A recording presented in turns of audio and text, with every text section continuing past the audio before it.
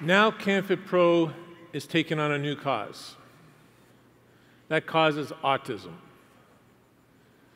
And autism is unfortunately now more common than childhood cancer, juvenile diabetes, and children with AIDS, and a host of other things combined. The World Health Organization has upgraded autism to one of the greatest health challenges in the whole world. So what is autism? It's a condition that happens in early childhood. It seems to happen around 2. No one knows for sure what the cause is. It could be partly genetic, and it could be triggered by environmental things. And what happens for an autistic person is they get overwhelmed with the sounds and the smells that you and I take for granted, the things that we can just handle easily, the other people breathing in the room, the air conditioner, the lights. This stuff is like a rock concert to them. It's like every moment there's strobe lights and music pounding in their ear, all day, all the time. For a person with autism, this is what's going on. They become overcome, and so they withdraw. They withdraw socially. And most of all, they avoid eye contact, because eye contact is like looking in someone's soul, and that's so much information coming in. And for some reason, they seem to lose all or most of their language. And with this goes the ability to do normal things the same way. The way we reason is harder for them. And in addition to that, they get a host of physical illnesses, including and especially stomach ailments. So what do? They try to control things. One of the big things they do is flap their hands because it creates focus. They'll bite their hands. They'll injure themselves. They'll pound their head against the wall. They'll rip out their hair. They're trying to have some form of control over the noise that's going on. And on top of that, autism isn't a standalone disorder. It's not all by itself. 30 to 50% of autistic kids have epilepsy, bipolar, schizophrenia. It wasn't like a sore stomach was bad enough. They get all this other crap going on. That's what autism is like. In fact, autism tortures me. It just tortures me. And I want you to understand how incredibly tragic autism is for a parent. How many people in here know a parent? This is a tough question. How many people know a parent, right? I bet you some of them are parents. So picture you're the blissful, proud parent of a 2-year-old child.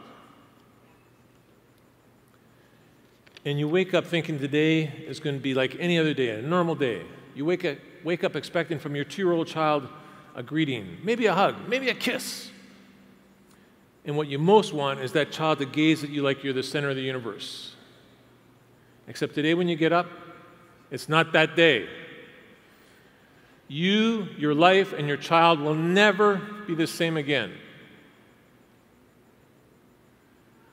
In my case, I have an 18-year-old now, autistic daughter, who at just over 2 stopped talking, stopped looking at me, stopped communicating.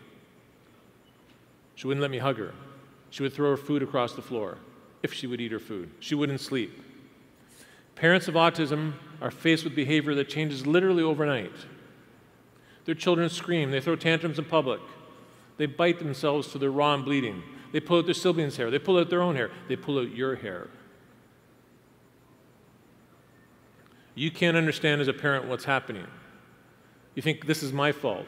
You think maybe this is just an anomaly. Maybe it's just going to last a few days. Unfortunately, for most, it will last a lifetime. And I remember the day that I was told my daughter should be institutionalized.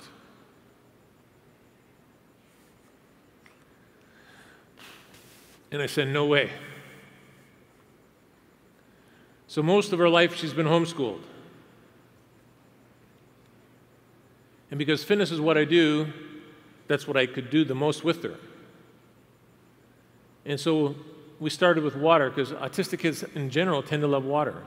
So my first eye contact with my daughter was underwater. She could hold her breath longer than me, right?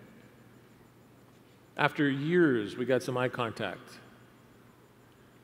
I like skiing, as I said, so I taught her to ski. It would take about 1 hour to do a run, a little run.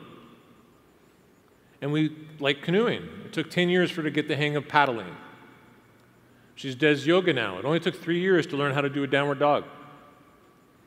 You get the idea, right? Things take time, repetition over and over. You see on TV the odd person with high-function autism. That's beautiful, but most aren't like that. Now my daughter plays a bit, sings, and she has about 100 words. She smiles a lot, and she kisses. But she got there because of fitness. She got there because of contact.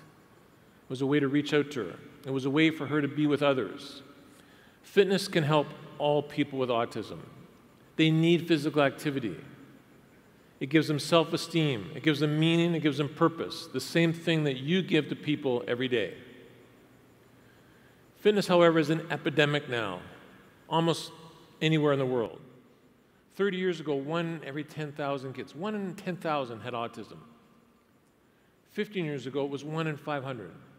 Now, depending on where you live in the world, it's 1 in 30 to 1 in 50. 1 in 30 to 1 in 50. And it's accelerating. So this sounds like so scary, but I believe that anything that can change within a person's lifetime, that dramatically must have a cause and it must have an effect. With your help, we're going to help find that cause. And through fitness, right now, we can help people with autism.